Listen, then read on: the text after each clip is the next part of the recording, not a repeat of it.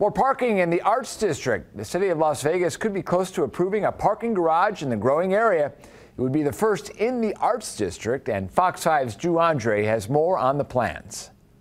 Well, visitors are still getting used to this paid parking now, about half a year in, but a lot of money has been gathered, several $100,000 through these meters.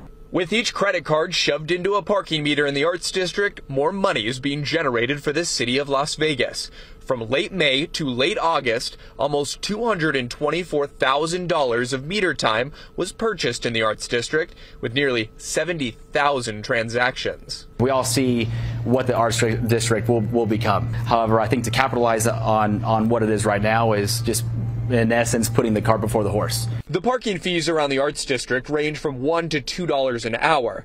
But some businesses tell Fox 5 it could be driving some customers away. The more reasons we give that guest to come down here, the better. The newly opened bar on California Avenue, Mezcla Ceviche and Tequila, has been packed its first few weeks. They say the new free parking around lunchtime, Monday through Friday, is a plus for their customers.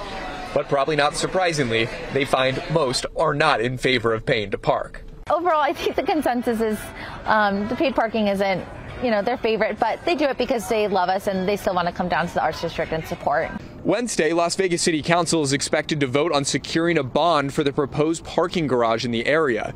According to the plans from the spring, the garage would be funded through bonds and city cash, and revenue from the new parking meters and lots would cover a portion of the loan payment. Even when I try to find parking, on First Fridays and when there's certain events, it's definitely very difficult. So, and definitely a challenge. So I have to drive around multiple times. I got to wait for someone to potentially be leaving and maybe not leaving. So I think having additional parking options will definitely be beneficial.